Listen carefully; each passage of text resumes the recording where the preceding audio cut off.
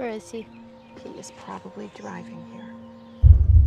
Hi, you have reached the voicemail of Paul Hunger. Please. What are you doing? Paul's late. You worried? Tell me a little more about these hikes.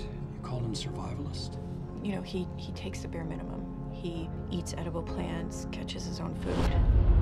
Dr. Hunger, a professor of ornithology at Ohio University, was on an excursion when he did not return home as We planned. sent 2 separate rescue teams to the last 2 areas of the cliffs and the caves that we can safely access, and we found nothing. I just wanted you to know we followed this last lead and it went nowhere. Are you really pulling your men off the case? We also talked to the grad student, Miss Lorne. Who? We were working on a piece together. We were just good friends. I just wonder if he's off on some experiment somewhere. We're not friends. I'm not even sure I believe you. Why is it closed off? I don't know.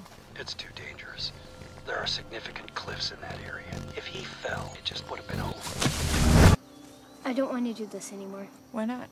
I don't see the point.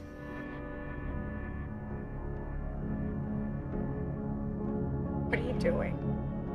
Watching you.